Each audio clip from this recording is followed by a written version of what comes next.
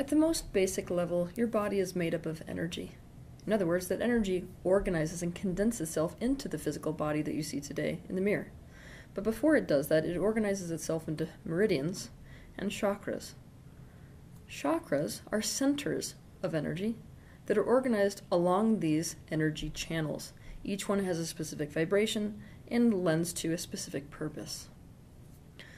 Essentially, each chakra is a specific expression of prana, which is life force energy. But what most people don't know about chakras is that they both emit and receive.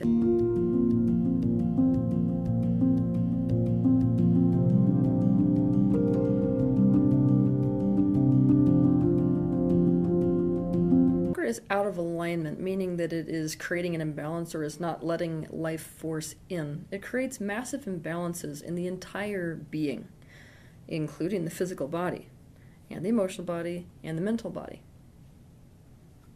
When chakras are out of alignment, they appear small, they do not absorb or emit much energy. They also change in color, patterning, texture, and sound. The traditional name for the sixth chakra in the system is Ajna. This translates from Sanskrit into perceive or beyond wisdom, which alludes to what this chakra is all about. It's all about clairvoyance.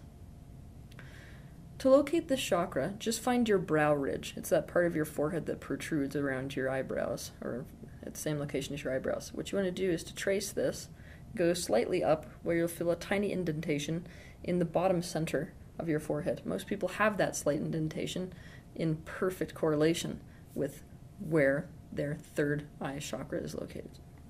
This chakra, the third eye chakra, is the sixth chakra in the energy system, the primary energy system. We may be getting into the other chakras, which are outside the primary system later.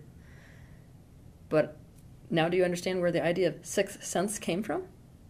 The concept of the sixth sense came from this sixth chakra, your third eye, which is all about intuition. When this chakra is open, we not only see but also understand our inner and outer world. Fitting in nicely to the theme of clairvoyance, this chakra governs clarity, intuition, self-realization, observation, astral travel, lucid dreaming, concentration, witnessing, and imagination. It is also the seat of the conscience.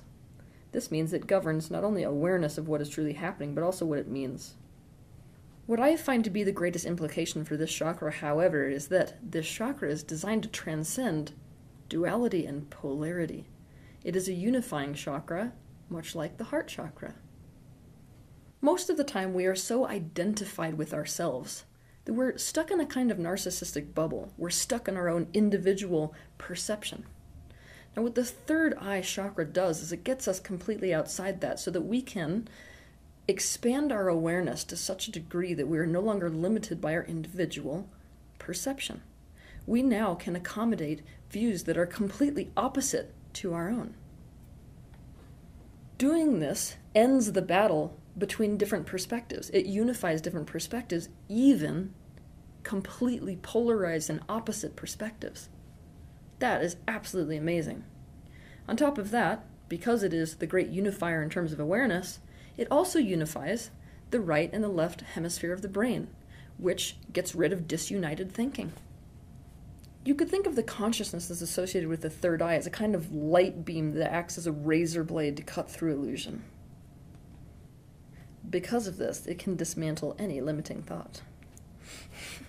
Knowing all this, then, it's obvious why the sixth chakra, the third eye chakra, has been associated with psychic abilities for so long, because our genuine awareness goes far, far beyond just our physical limitations and the physical dimension. So earlier I did this episode on the crown chakra. I've done every chakra besides this one in the energy system so far.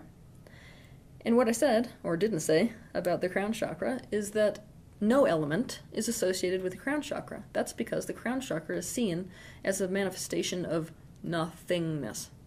Nothing is no thing. It is pure potential energy. Therefore, the color purple is not the only thing that relates to the crown chakra, so is black. Now, when we look at the third eye chakra, it is actually associated with everythingness. And so the element that the old philosophers used to associate with the third eye chakra is actually light, which is seen as everythingness. Everything. It's basically oneness. They considered light to be the combination of every other element. We're talking water, we're talking fire, we're talking earth, and we're talking air. The third eye chakra is also associated with the color indigo. It must be said that organizing specific parts of the body that belong to specific channels and specific chakras and no other chakra, it's a really limited way of seeing things. It's not the way that the body actually works, but we have a very difficult time understanding that different chakras actually co-govern areas of the body. So for the sake of your understanding, I've done my best to try to separate it out for you a bit, but it gets a lot more difficult when you look at the third eye chakra, a lot more difficult than even the other chakras. For example, the third eye chakra together with the crown chakra govern the pineal gland. A bit like a king and a queen in perfect balance of power would govern a kingdom. The pineal gland is a part of the human system that deserves its own episode. It is so central to the human capacity or inability to perceive beyond the physical reality.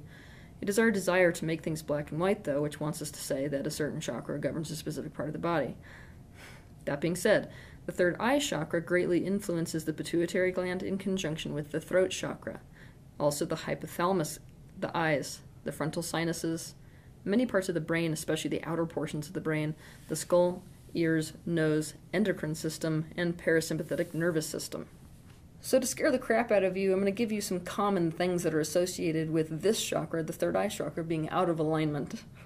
Some of the most common things that you'll see are seizures, you'll see dementia, you'll see headaches and migraines, hallucinations, dissociation, confusion, eye problems, hormone imbalances, all kinds of sleep disturbances, black and white thinking, no sense of direction, prejudices, strokes, brain tumors, sinusitis, paranoia, delusions, anxiety, depression, cynicism, closed-mindedness, denial, skull, scalp, and hair problems, ear problems, learning disabilities, loss of a sense of conscience or empathy, rigid perspectives, lack of ethics, mental illnesses, disturbances in appetite and temperature regulation.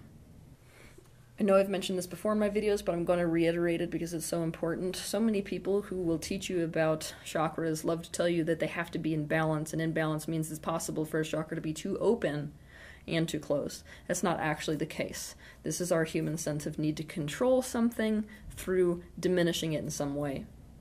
What's actually true is that if all chakras were perfectly open, there would be inherently an equilibrium established in the energy system. So what we're looking to do is not to detract or limit any one of our chakras in any way. We're looking to make each chakra open to the utmost capacity, and by each chakra doing that, we find this kind of homeostasis that we are wanting to achieve. All that being said, how do we open the third eye chakra and bring it into a state of alignment? 1. Commit to the path of integration. We could say the enemy of this chakra is duality and is polarity. Now, ironically, I'm going to have to take that back later because the more aware we become, the less we have any enemy. But for the sake of your understanding, lack of integration is the enemy of this chakra. So what we have to do is to end polarity and duality by getting outside of our own individual perspective. We've got to stop identifying with a singular perceptual reality, and that includes fragments within ourselves that have an individual perspective. To understand more about this, I want you to watch my video that's titled Fragmentation, the Worldwide Disease. 2. We must commit to the path of self-awareness above all. Why is this? Because obviously our own projections, our own fears, our own limiting thoughts are going to influence our capacity to bring in information from other places in the universe. We color and distort messages that are being sent to us because they're coming through our own perceptual reality. So the more aware of your own perceptual reality you are, and the more you have broken outside of it and can actually see yourself, the better of a channel for these energies you will be. Stretch your perspective no matter how uncomfortable that may be. This is the order of the day. The more you do this, the less likely misinterpretation or any kind of false sight will be. 3. Literally any practice that increases your awareness or stretches your perspective is going to enhance your third eye chakra. it makes absolutely no sense for me to sit here and be like, this is the best one, because there are so many, and obviously certain people need to stretch their perspective in this way, and other people need to stretch their perspective in this way. But I'll give you some examples. Meditation, learning something, chanting, visualization, exercises that enhance intuition, self-questioning, divination, lucid dreaming, dream work, channeling, yoga, focus exercises, mindfulness techniques, art, or breath work. Literally, there has never been a video created by me, and never will be a video created by me, that does not increase the opening of your sixth chakra. 4. Nothing clears the sixth chakra, your third eye chakra, more than shadow work. Why? Because the third eye chakra is all about awareness, and shadow is the collective or the individual's unconscious. So they're completely juxtaposed. Remember how I said that duality and polarity was the nemesis of the third eye chakra? Well, the third eye chakra has another nemesis. That nemesis is illusion. Up until the day when your awareness or your perceptual reality is wide to the degree that it can include illusion as part of itself. Now, for most of you, that's going to make absolutely no sense. And because of where most of you are, I'm not going to explain it either. But believe me that when you rewatch this video, you're going to laugh at what I just said. Shadow work is the work of making the unknown or subconscious known and seen. If you would like more awareness about this, watch my video titled, What is Shadow Work? 5. Any practice that enhances your intuition and imagination is going to do wonders for opening your sixth chakra. In my opinion, the most important first step that you can take in the direction of intuition is getting in touch with your feelings, learning how to feel. We are living in the emotional dark age right now. Most people are so dissociated from their body that they can't feel the sensations that arrive in their body. And here's the thing. If you're going to be pulling energy from other places in the universe, pulling information, it's still going to translate through your body. So perceiving things that exist beyond the third dimensional reality is still going to be translated through your physical body as a sensation. And if you can't feel, if you're dissociated from your feelings, if you're desensitized from your feelings, it's going to be a lot more quiet of a message, or you're going to miss the message entirely. For this reason, I suggest you watch my video titled How to Feel. The next best practice is creating. Now, creating can be anything, but it can be as simple as creating art. When you're in the process of creating, you're not inhibiting yourself in any way. Your channels are completely open. Not only that, you have to use your imagination. Now, when we progress through our life experience, people love to shut down our imagination. Children are naturally born with a wicked imagination because we don't differentiate between what we imagine and what we can create to be real. But when we start to define that for kids and we say, that's just your imagination and that's what's real, is that people let go of their imagination. They let go of their capacity to create with their mind. Now, most of this information that is going to be coming to you, especially in the mind's eye to begin with, it's going to stretch your imagination. You're going to feel like you're imagining it, right? But if you have a limited imagination, you're not actually going to even be able to stretch far enough to receive many of these messages that are being given to you from outside of our time-space reality. Your mind actually will be so limited that it can't actually conceive it. In other words, if you can't be imaginative, the mind's eye is so limited it will not be able to accommodate those images that exist beyond normal sight. It would be like fitting an ocean through a straw. 6. Get away from or limit your exposure to electric fields and magnetic fields, unless you're using them intentionally. This includes your cell phone, this includes your computer, this includes electric wires. The frequency that is being emitted from this, including radiation sources, affects your sixth chakra the most. It affects all the chakra system, but really affects that system. 7. Get sleep. I know this is easier said than done for many of us, but this chakra depends upon getting good sleep. So many things that apply to our sense of awareness in life are actually the result of our sleeping process. So when you're doing this, committing to getting enough sleep and making sure you're not staying up when you're not supposed to be staying up, it's important to get sleep in conjunction with your own circadian rhythms. And if you're in a really healthy state, circadian rhythms are going to naturally mirror or mimic the overall cycles of the earth you're living on, the stars, day and night. 8. Stargazing. For some of you, this stargazing is going to progress to sun gazing. Why? Because the sun is a star. Stargazing is to your third eye chakra what a bottle cleaner is to a bottle. It basically flushes the channel that has clogged up that energy flow that naturally comes in through that chakra. It forces entrainment with a frequency that transcends human perceptual limitations as well. 9. Silence. Silence is incredibly good, especially for your crown chakra and for this chakra, which is your third eye chakra. Silence is to the third eye chakra or your sixth chakra as fasting is to your sixth chakra.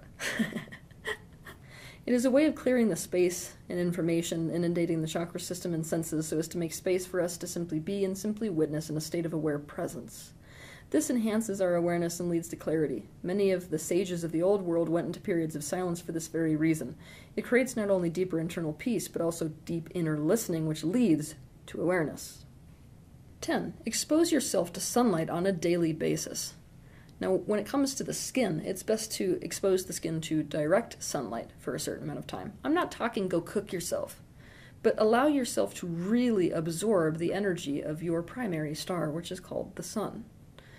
And when it comes to the eyes, some of you will try sun gazing, but indirect sunlight is okay. The thing is, don't wear sunglasses. It does incredible things for your sixth chakra to take those sunglasses off and let sunlight penetrate through the pupils of your eye. Not only does allowing sunlight in this way affect just the chakra, but it really affects all the glands associated with the chakra. 11. Stimulate this chakra with sound. When it comes to toning, the best for this chakra tend to be sham, also om, and tho. Now play around with the pitch. So if I'm doing sham, I'd go sham till I find whatever frequency vibrates this area of my body. And then if you're doing toning, you hold it. Figure out and play with which one of these sounds works the best for you. You can also find binaural beats or different harmonics on the internet designed specifically for this chakra, and you can also expose yourself to crystal singing bowls designed for this chakra. That being said, the heart chakra is really responsive to music in general. So is this chakra. This chakra is all about awareness. And listening to all kinds of different types of music tends to stimulate this area of your body incredibly, because each time it listens to a new tone or a new lyric, it's gaining awareness of a whole new perspective. 12. The third eye chakra can be stimulated by the color indigo and by surrounding yourself with that color and wearing that color. However, what's a little interesting about this chakra is that it is the most stimulated by a multitude of different colors. This chakra loves the concept of a rainbow. It likes a bit of everything at once. This means being in environments with all different vibrant color varieties, eating a meal that includes all the colors in the spectrum, decorating your surroundings to be a riot of color instead of monotone. 13. It's now that I'm going to talk to you about diet, because diet is important for all of your body, right? But it is so important for your third eye chakra, it is insane. And it's one of the primary reasons why you see people who identify themselves as super spiritual or seers having such a strict regimen when it comes to what they consume. If you want to enhance your third eye chakra, you're going to have to eat a vegan diet. Do not eat any processed foods or pesticides, no refined sugar, including alcohol, which is in fact treated similarly in the body to sugar. Do not take calcium supplements or foods with calcium carbonate. If you feel you need calcium, take it in the form of sesame seeds, chia seeds, sunflower seeds, almonds, spinach, kale, and broccoli. Limit consumption of fluoride. This includes not using fluoride toothpaste and not drinking water or eating things with fluoride in it. Chlorine or bromide also have to be avoided. The denser that a food is and the more grounding it is, the more it's going to polarize or oppose this chakra. This is why so often when you see people go on these journeys where they want to use their third eye to increase their awareness in some way, they will severely limit or restrict whatever it is that they are eating. They want to only go for foods that are very, very light, that don't create a grounding in the body so that they can get out of their body so as to gain this type of awareness. This is why fasting is so incredibly good for this chakra. Here are some other things that you want to include if you want a super open third eye. Apple cider vinegar, foods that are rich in iodine like seaweed, goji berries, ginseng, ginkgo biloba, gotu kola, cranberries, green beans, spirulina, chlorella, and prunes. Eat foods that are naturally high in magnesium, not magnesium phosphate.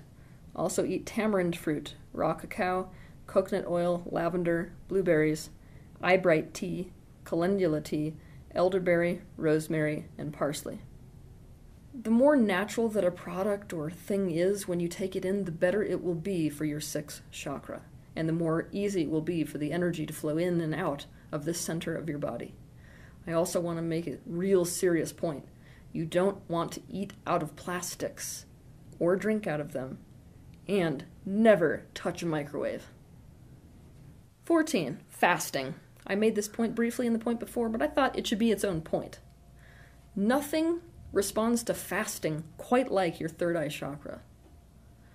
Here's why. When you're fasting, you're not inundating your body with anything that grounds it to the physical dimension, and so it becomes much, much easier for you to access awareness that is outside the physical dimension. That being said, really, really important to not use fasting in an unhealthy way, and so many people, especially those that identify themselves as spiritual, use fasting as a way to escape, instead of to deliberately find certain information. Most people who are spiritual resist the physical dimension. Fasting is not to be used as a form of escapism. In other words, don't use fasting so as to dissociate from your body or from your lower chakras, which is easily done. But, that being said, there is a reason why fasting is used as a method of creating greater spiritual awareness across cultures. 15. Use essential oils to help this chakra come into a state of alignment and to stimulate it. I'm going to give you a list of those that I consider to be the ones that enhance your third eye the most.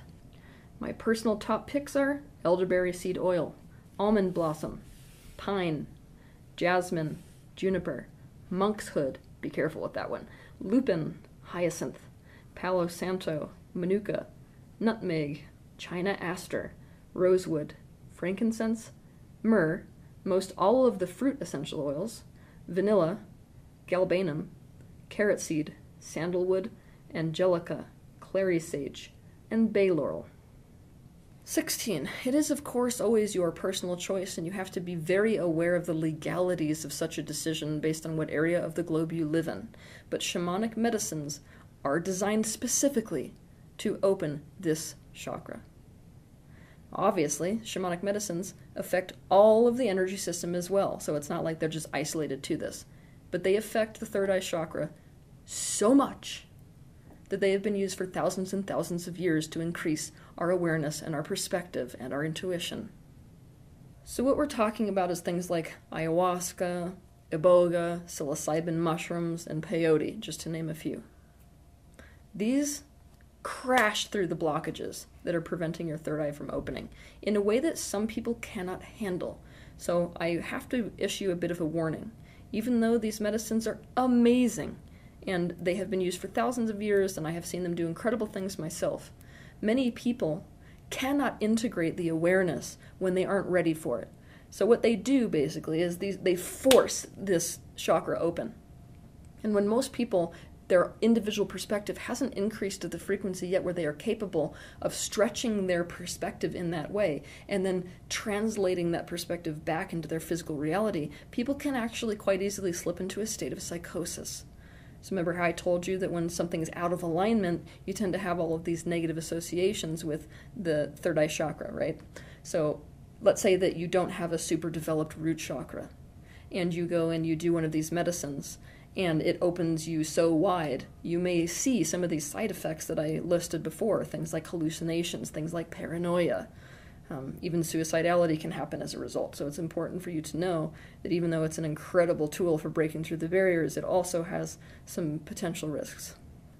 17. Bring certain mineral spirits into your life. These stimulate and enhance your chakras.